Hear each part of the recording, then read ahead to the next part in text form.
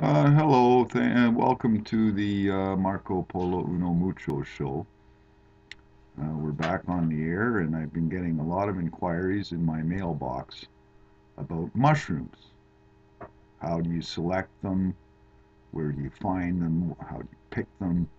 How do you prepare them? And how do you eat them?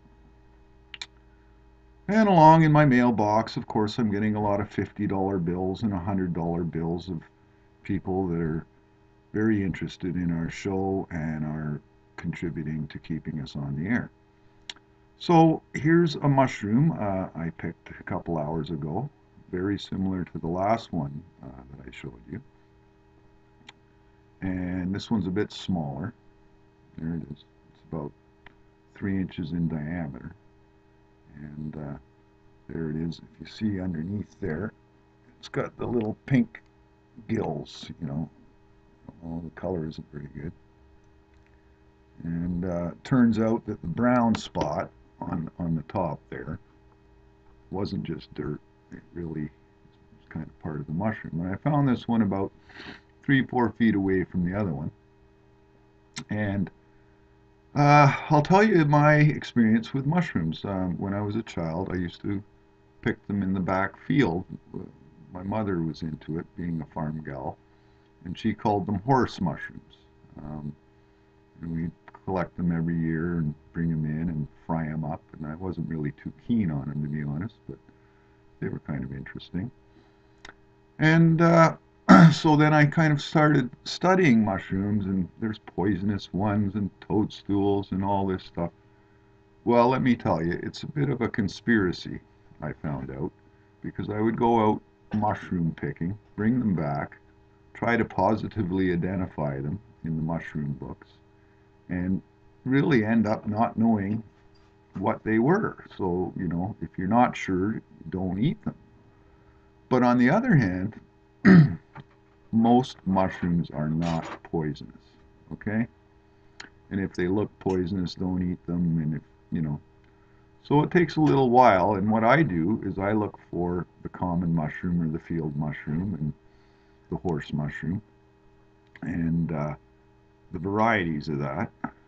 And this is sort of what one might look like. Nice and pinky underneath, a little bit of a veil, right?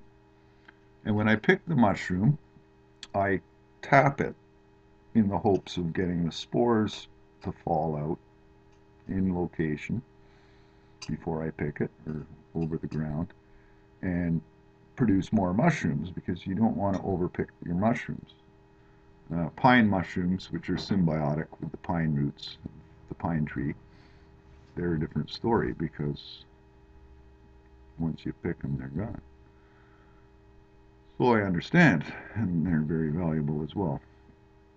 Anyway, that's what it looks like. Now you get your mushroom home, and the other trick about mushrooms is when you pick them. They have a cycle, and if you pick them too late, they get kind of dark brown and not so nice. And they'll also, the worms will go up the stem and right into the cap, and they're not really edible then. So you gotta, check them out because they grow very fast.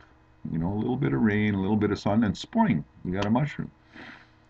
So you get them home and you can wipe them off, and sometimes I wash them off and dry them off, and it doesn't much matter. Now I've found that they're very good raw with a dip or with some creamy salad dressing or in a salad. And if you want to fry them, you want to fast fry them, maybe butter, olive oil, a little garlic, and just ching ching and eat them while they're hot. Because once they cool down, they kind of shrink. Puff balls in particular, I just had a puff ball and I discovered I was picking them too late. Once they're yellow inside or dark brown, they're not so good. You got to get them when they're all white right through. And I had a lovely puff ball which I sliced up and I had on a salad, and it tasted a little bit like feta cheese or something. So that's the point I'm trying to make. And poisons that are in poisonous mushrooms are, the main poison is psilocybin, which gets you high. Also can give you a gut ache and cramps that make you throw up. And strychnine, Amanita muscaria, is very highly poisonous. The white dots are strychnine, and I think it's Amanita panthera. It's good to know the highly poisonous ones so you can avoid those, of course. And like I say, you got to get out some books and do a little study, and there you go. So I'll be having that for breakfast. Well, this is mushroom picking season, and good luck to you.